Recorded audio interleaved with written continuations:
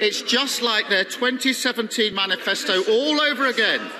Only this time, something has changed. He's picked the pockets of working people to protect the estates of the wealthiest. How could he possibly have managed to devise a working-class dementia tax? Prime Minister.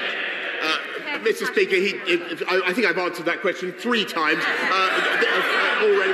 This does more for working people up and down the country than Labour ever did. Who knows? Who knows if he'll make it to the next election? But if he does, how does he expect anyone to take him and his promises seriously? Prime Minister. Mr. Speaker, yet again he raises the rail revolution in the north. And the 3 new high-speed lines, Mr. Speaker, 96 billion pounds. Nothing like it. Again, nothing like it, Mr. Speaker. Nothing like it. Backbenchers say it's embarrassing. Your words. Your words.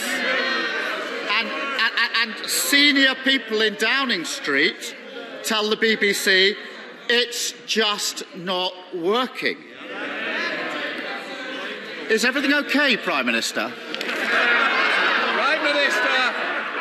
Well, Mr. Speaker, I tell you what's not working. It's that line of attack. Because I just want to repeat. I want to repeat the crucial point, Mr. Speaker. We're delivering for the working people of this country. We're delivering